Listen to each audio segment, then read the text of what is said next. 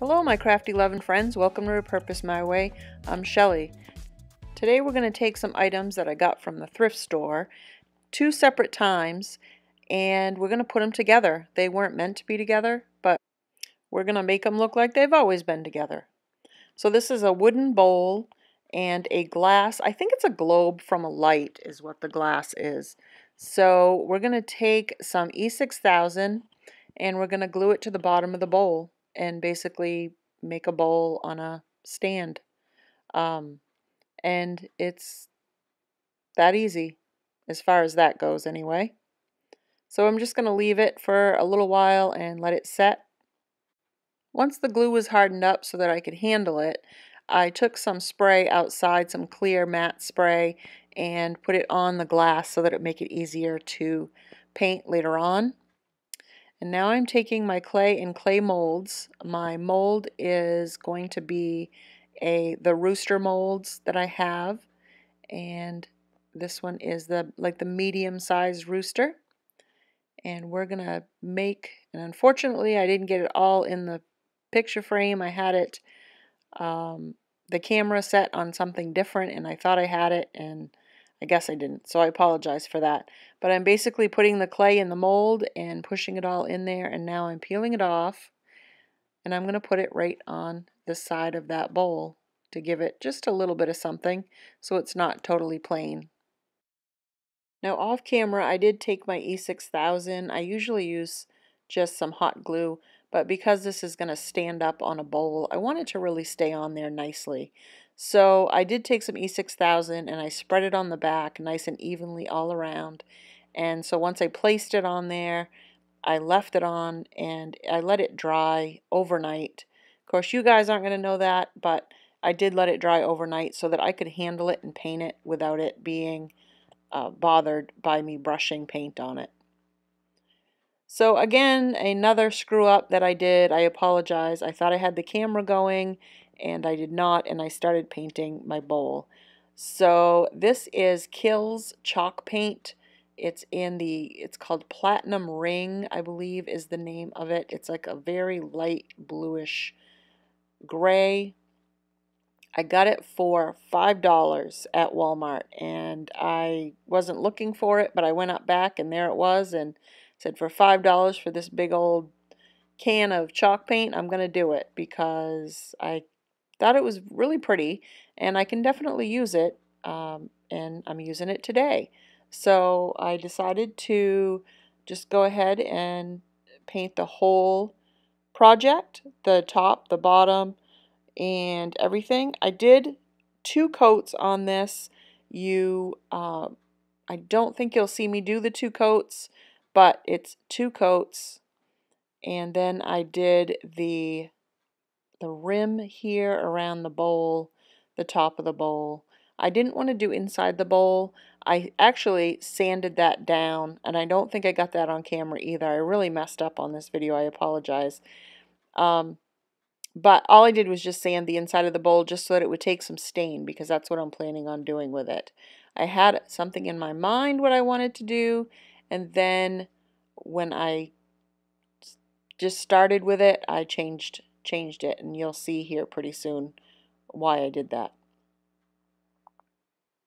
So now I'm taking just some sandpaper and going along and sanding the edges a little bit. I started out sanding the inside of the bowl and trying to get the little bit of paint that I got around the edges off, but it actually, I just started sanding the whole thing.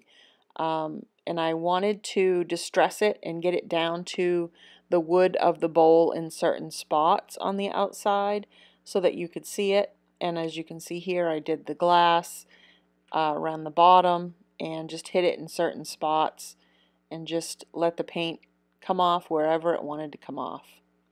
Now here I'm taking a wet towel and I'm going over the bowl again to see if I can get a little more off, because it really didn't work all that well with my sandpaper. So I thought maybe it would work a little bit more with this towel, and it worked okay. It wasn't the greatest. As you can see, there's a couple little spots there.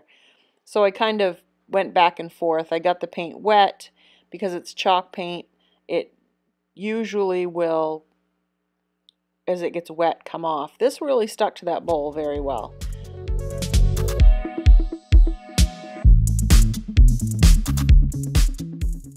So I'm going to use some antiquing wax as my stain, and I was going to originally use the Waverly, and as you can see here, it's very brown. This other one I got from Michael's. It's just an antique wax that I got on discount, and I really like that one better. It's more of a grayish brown, and so I decided I was going to go ahead and do that instead. So I added in this little cup a little bit of water, and then I'm adding some of that antique wax to water it down a little bit, because I don't want it super dark and thick on there. I want to be able to pull it off and still be able to see the wood underneath.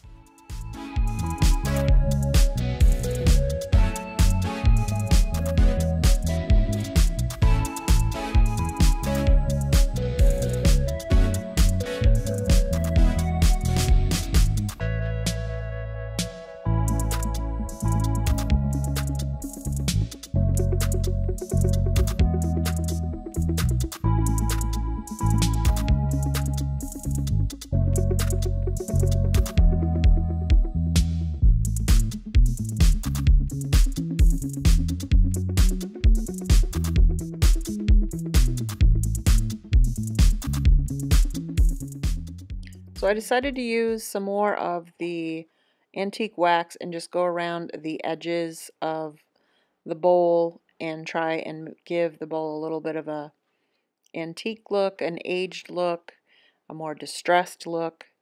And I wanted the parts where I distressed the outside of the bowl and took it down to that raw wood. I wanted to get that antiquing wax on there to give that a darker look on that wood also. So I just started rubbing the antique wax all over and just trying to get it down in the crevices and get it down where it would just sit in the cracks and stuff and just look aged. And I think this came out pretty good as far as this goes.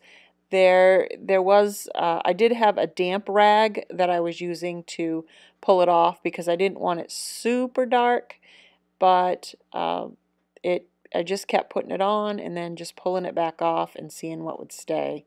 Now on this bottom part, as you can see, there's a lot of lines on there. I wanted that wax to get down in those lines and just sit in there and give it some definition, and I think it really did that, so I'm pretty happy with that part of it as well. I think both pieces did what I expected them to do, and I wanted to look like they belong together, and I think they do now. So I'm also going to add to the top of this wax a little bit of the Waverly chalk paint ink, the black color, and I'm just lightly dry brushing it onto the bowl, going around the edges and going over the bowl itself. Again, I have a damp rag, so as I'm putting it on there, I just want a light touch. But as you can see a little bit later on, you'll see I actually went really dark at one point on there, and I was like, oh boy, and I took my wet rag and it pulled it off, and it just kind of smooths it out and kind of makes it go in with all the other colors, and it gives you all these variations once you get it just rubbed in on there. I think the wax helped that too. So the other thing that I wanted is the black to get down inside of those cracks and crevices on that bottom part again. So I'd put it on and just pull it right back off again. Let's see what it looks like now.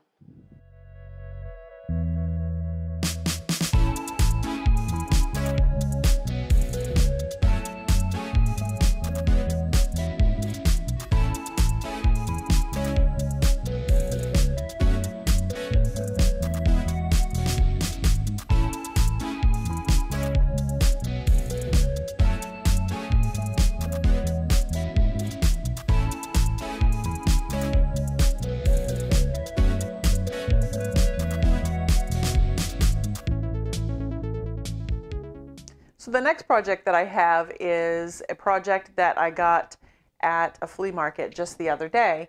I had been there before. It's the flea market that takes the tags off, so I'm going to try really hard to remember how much I paid for each item. There's only a few here, so I should be able to remember. But one of these is going to be in the next project, so I just want to do a really quick haul and show you what I got.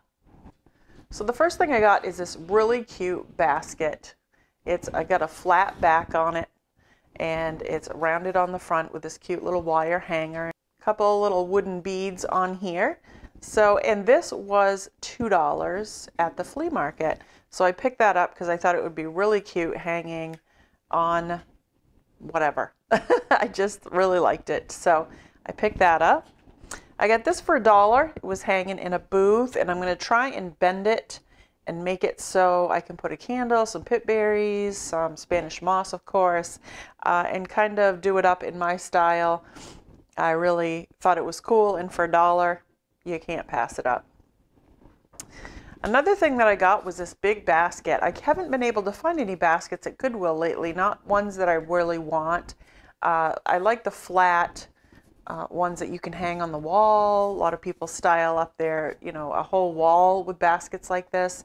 So I found this, and this was $2, so I had to get it. I'm not sure what I'm going to do with it, if I'm going to paint it, leave it the same. I probably will take some antiquing wax and maybe antique it a little bit darker, just because this blonder, lighter color isn't quite my style. But I don't know. I really like the shape of it, and I think you could do a lot of things with it.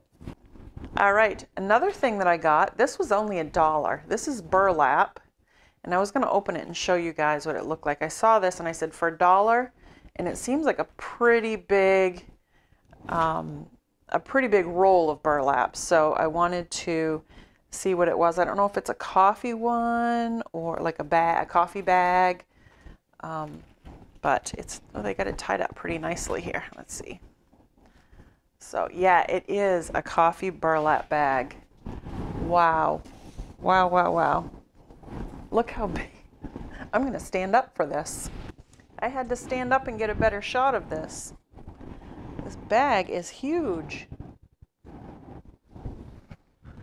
Very cool. And then the back is totally plain. And this says Royal Coffee. A bunch of other words and a bunch of numbers and some numbers on the side, and Cooperative Cafe Timor Organic Coffee. So look at the stitching on this. Isn't that cool? All that stitching all the way down the side. Very awesome. So I'm not really sure what I'm going to do with it, but I had to pick it up for $1. They did have another one there. I feel kind of bad that I didn't pick it up because this one is in such good shape. There's no rips, no oh, I lied. There's a rip right there, but that's okay. Like, there's no stitching coming out for the most part. It's a very nice coffee bag. So if I'm in that area again, I may stop and see if they have any more of these. Okay, this is another thing that I got. It's a wire tiered tray. Very cool. $5.50 for this guy. It sits a little funny. I'm not really sure why, but I think I can fix it. It's all wire and metal, so I think I can do a little bending and fix it. It definitely needs a paint job or a good clean because it is very dirty. It's yucky, but it's a very sturdy little tiered tray, and for $5.50 I thought that was a great deal. Nice big baskets, so I'm going to do something with that. And last but not least, I have this, I guess it's probably a bread basket. Maybe it's one of those long, skinny, looks like a bread basket that you'd set on the table with a loaf of bread in it. And this is what I'm going to do my next project on today. I had to pick one out of all these, and for some reason this one's been talking to me and telling me, you need to do me up, make me pretty.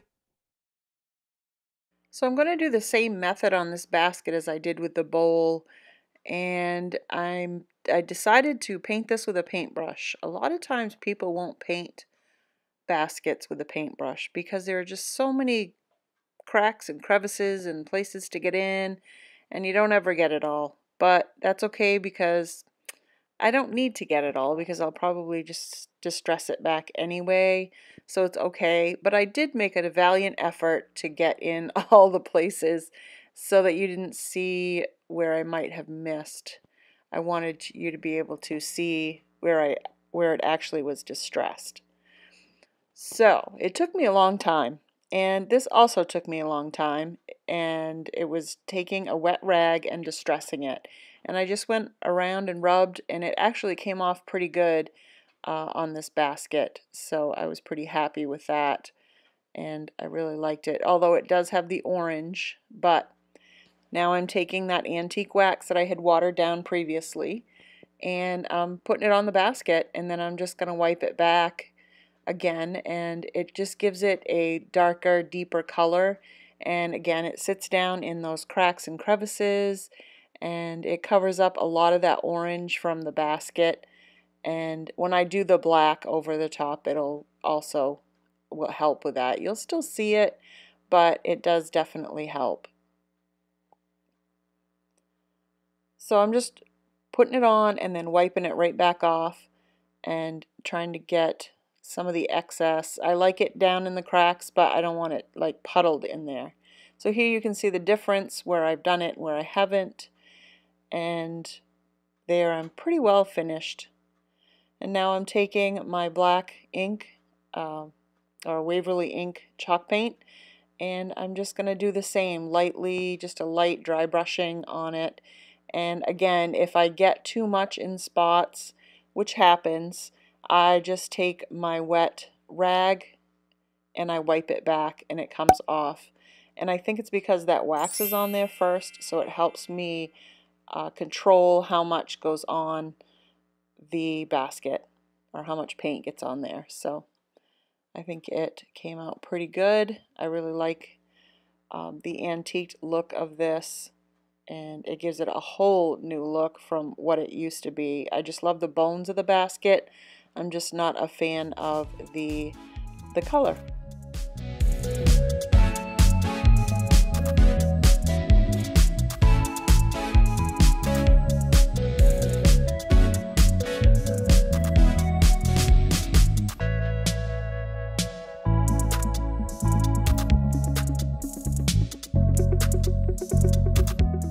Hope you liked my 2 repurposed projects today. If you're interested, there will be a playlist coming up on the screen here soon. And there's also links down in the description to my Etsy shop if you're interested in purchasing any of my products. So thanks for watching, guys, and have a great day.